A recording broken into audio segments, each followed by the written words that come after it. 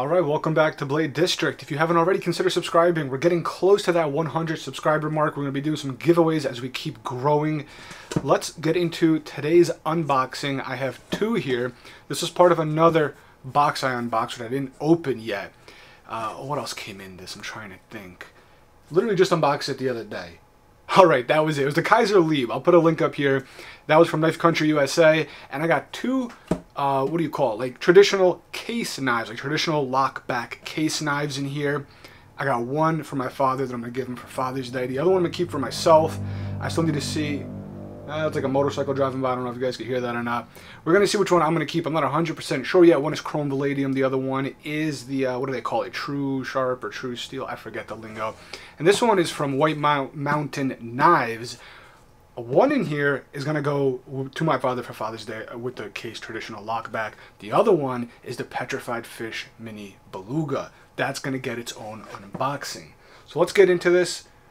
We got a little Spyderco Ambitious to open this guy up. So small, and it's not smooth by any means. Like, this is not dropping at all.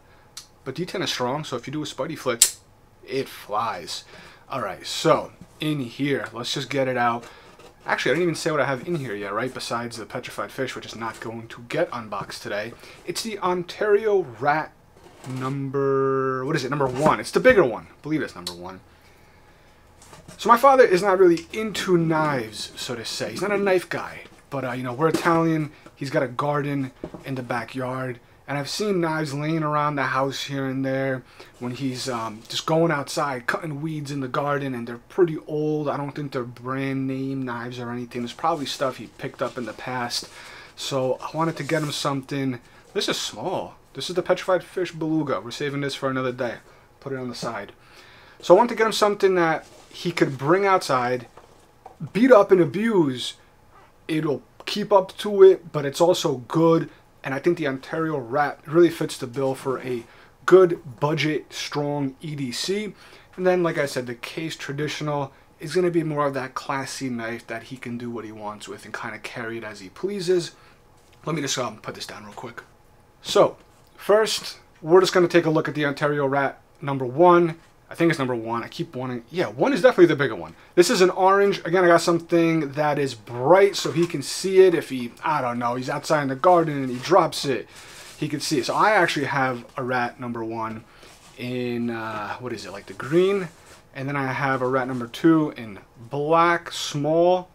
So just so folks can take a peek, this is nothing new by any means, but I just wanted to unbox it real quick, give you guys a first impressions and look at the orange in case folks aren't familiar with the orange. Now this is a big knife. I got smaller hands. This is a big knife. From recollection, the other two that I have are super smooth for being on washers. Let's see how this guy feels. Perfect. Beautiful. Oh yeah, that is so smooth. I really, really like this knife. The ergos are great. I like the 2, the smaller one for me a little bit better. This jimping and a little ramp up here is really great. But for him, doing yard work and stuff outside, I figured the bigger one is going to do great for him in this nice bright orange. So that's it. Let's go take a look at the case knives now. Alright, so here are the case knives. These are the Mini CopperLock. Oh, we got more of that stuff. This was, they put this in the other one too. What are you? Let me, I don't want to make a mess. Alright, so like I was saying, one of these is Chrome Vanadium. One of them is the other steel. I forget 100% what they call it. Tru-Sharp or True Steel or something. Dark Red Bone Peach Seed Jig. This is the CV, the Chrome Vanadium. Mini CopperLock on both. And then this one is, I gotta look. I forgot. How do they call this one? Crimson Red. Okay. Yes, I remember. Okay, I remember. This is kind of a bright red from recollection, and this is like a red with a little bit of like black or just discoloration in it. So let's look at the Chrome Vanadium first. I don't want to ruin these boxes. Like I said, one of these two are going to him. One's going to go to me. Not 100%. Oh, I forgot. They package these things so beautifully. Let's try and be careful with this. I'll open it and then I'll put them away later. These make great gifts, and I really like the look of the Mini CopperLock. Actually I still have it. I have a blue one for myself. Just look at that. It's just beautiful. I've always loved the way these look. So this is the Chrome Vanadium. I love the brass liners. Can you catch that in there? You can see it more on the back.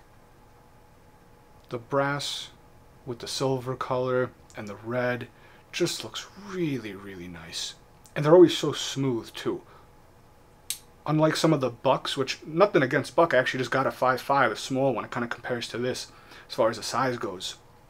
I love those too. But this just has more of a, like, a smoothness to it. A very nice smoothness to it. This is the Mini CopperLock again. So I got smaller hands and I can get a nice grip to it. Again, just the first impressions unboxing, because this is going to go to my father. Either that one or this one, most likely this one. But just check out that red with the brass, the silver, gold, and red. I just think that color combo looks amazing.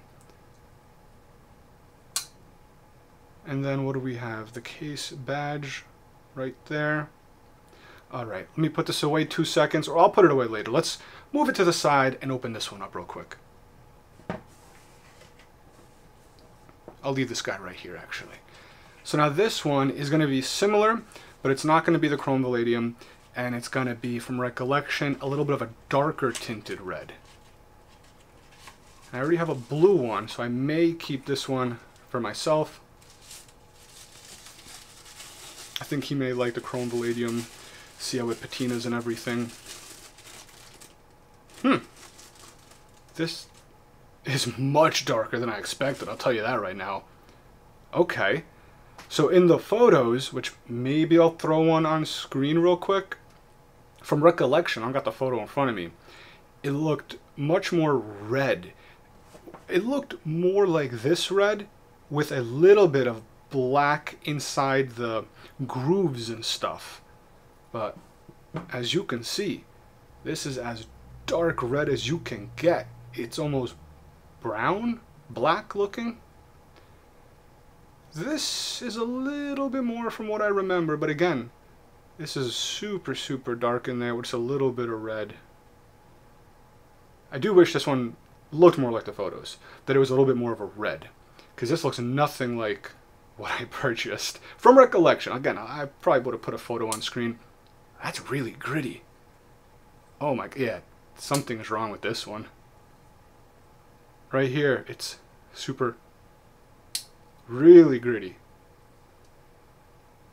You gotta push it a lot, and then it closes. This one, for example, super smooth. Close the same way. Once it passes, it just closes.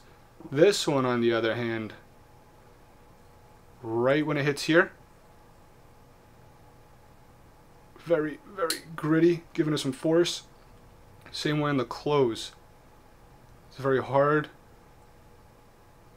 And then it gets smooth when it goes here. So yeah, something is not right with this one. You know, I'm not someone to complain and whatnot, but when I have a gift that I'm going to be giving someone, and like I said, I'm not sure which one, not only does this not look like what I purchased, it's extremely gritty. So I'll reach out to them. Like I said, I got these from Knife Country, USA. That compared to this just opens and closes like butter. Just the way the blue one that I have. Smooth both ways, open, close, all the way. This one, it's smooth till here. Once you get here, I'll do it in one fluid motion. Okay, you gotta push hard, then it goes. Right there. That's using the same force, just so you guys can see the difference. See that? But other than that, you have those same brass, gold colored liners, lock back.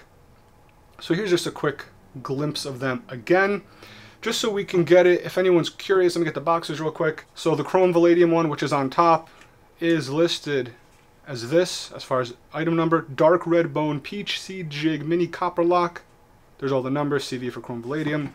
And this one was marked as Crimson Red Bone Peach Seed Jig Mini Copperlock. There's a number for you on that one if anyone's interested.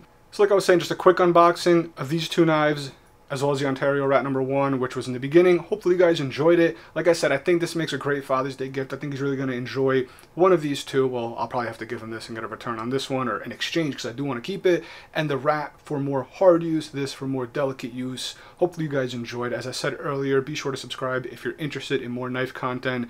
You could also follow me on Instagram at Blade District. Some giveaways coming into the future. Appreciate all the support. Thanks a lot. Catch you guys soon.